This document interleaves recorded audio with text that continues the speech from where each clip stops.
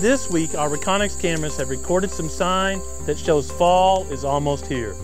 Check out these videos to get excited about hunting season. Growing Deer is brought to you by Bass Pro Shops, also by Reconyx, Trophy Rock, Eagle Seed, Nikon, Winchester, Dead Downwind, Antler Dirt, Lacrosse Footwear, Blood Sport Arrows, Flatwood Natives, Morel Targets, Non-Typical Wildlife Solutions, Hooks Custom Calls, Montana Decoy, Summit Tree Stands, Drake Non-Typical Clothing, Howe's Lubricator, Genesis No-Till Drill, Yamaha, Fourth Arrow, G5 Broadheads, Prime Bows, and Redneck Hunting Blinds. Just as the seasons come and go, whitetails go through changes throughout the year. Take bucks, for example. They grow antlers, shed their velvet, breed, shed their antlers, and prepare for another season. Does gain weight, breed, have fawns, and nurse them throughout the summer. Changes in seasons are related to the tilt of the earth as it relates to the sun and the orbit of the earth around the sun. This changes the day length or photoperiod, and photoperiod is a huge factor in a whitetail's life. Currently, one of the responses to change in photoperiod or decreasing day length that we're seeing is deer shedding that bright summer red coat and replacing it with a much darker gray coat. The reddish summer coat of a white-tailed deer is made to reflect light or reflect heat, where the darker winter coat helps the animal absorb heat and stay warm during the winter. This time of year, we get a lot of pictures emailed to us asking if this deer has mange, but rarely is that the case. Usually it's just a deer shedding their summer coat, replacing with their winter coat.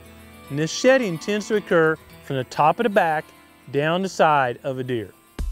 Each fall, we also receive a lot of questions about the October lull. What causes deer to be less active during daylight, often in October? Well, if you think about it, deer have now grown that longer winter coat. It's tougher for them to get rid of body heat, and it seems like we always have a warm spell sometime during October. If you had a down coat on and it was 80 degrees outside, you'd probably choose to take a nap and then do your chores after it was dark and much cooler outside. The same appears to be true with deer. If it gets warm in October, they tend to do most of their activity in the hours of darkness when the temperatures are much cooler.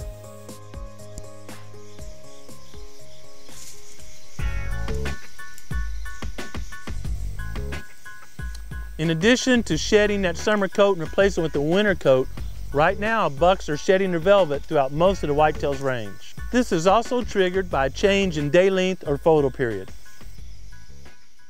Matt's family farm is about 90 miles east of here, but the same latitude, same type country in the Ozark Mountains. Recently, he had a picture with 3 bucks. One was fully in velvet, one was just starting to shed on a tine or two, and the other was completely shed. That's a great illustration that deer are unique individuals. Each deer has unique genetic code, just like humans. Photoperiod controls the overall range of when such actions will occur: breeding, shedding velvet, shedding hair for summer or winter coat. But when each individual does those actions is based upon their exact genetic code. The unique differences in antler shape and behavior are what make whitetails so popular. They're not cloned animals. They're unique and they respond to the environment in unique ways. And they've thrilled man from caveman days to now, as illustrated by the many cave paintings of antlered critters throughout the world. All of us on the Growing Deer team have been practicing with our prime bows throughout the summer. As we get closer to season, we've upped our practice to include more realistic hunting situations. Boom. Adam and I are leaving bright and early tomorrow morning to chase elk in the Colorado Rockies. This year, we hooked up with HostedHunts.com because they've got a great track record of working with outfitters with a high success rate. Given all this work, I want to make sure I can do my part and make the shot count should I have an opportunity. The temperatures are a bit cooler this morning than they have been, but not cold enough to merit this jacket. But Adam and I are getting ready to go on an elk hunt, so I want to make sure I'm practicing in full gear. Any jacket's gonna add a little bit more to your arm diameter size than a short sleeve shirt, which is what we typically practice in all summer. So I wanna make sure I've got a jacket on, my arm guard on, I'm elk hunting in a rugged area, so I got my backpack on to make sure everything is just right. The last thing you wanna do is spend all summer practicing and conditioning, and then change your gear and go on a hunt. In addition to shooting with all the gear on, you want to make sure the practice is as realistic as possible. That means more than just standing at the yard at a 20-yard line or a 30-yard line and flinging arrows. You want to put a little challenge into these practice sessions. I use spray paint to mark off known yardages in my yard. That's very helpful for sighting in and tuning my bow. But the real practice comes when I walk around the yard with one arrow and shoot at varied distances using my rangefinder. Because that elk's probably not going to stand at 20, 30, or 40 yards. So 37-yard shot, 43.5-yard shot, those are just as important to practice as the standard distances.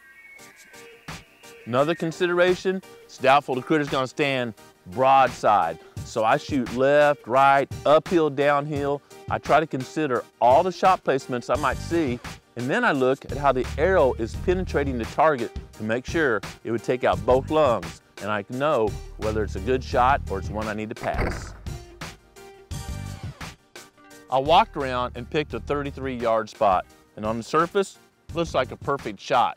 But if we're thinking about an elk and I look at this angle, great entry, but I'm right in the off shoulder. I doubt my arrow went all the way through that off shoulder. I should have been back an inch or two.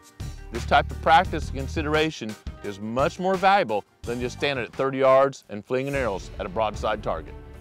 44 yards. You never know what you're going to be up against in elk country. May need to squat down, catch one coming to the call, see how we do.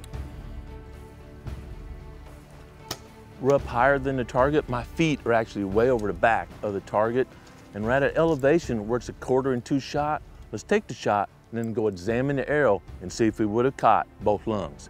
Better to figure out here than on the real thing. 38 yards. Tuck that 40-yard pin in just a touch low. There's a lot to consider about this shot in addition to just a surface hit. Surface hit, boy, I'm right in the lungs, it looks good. I knew I was standing above the target, so my arrow would be angled down.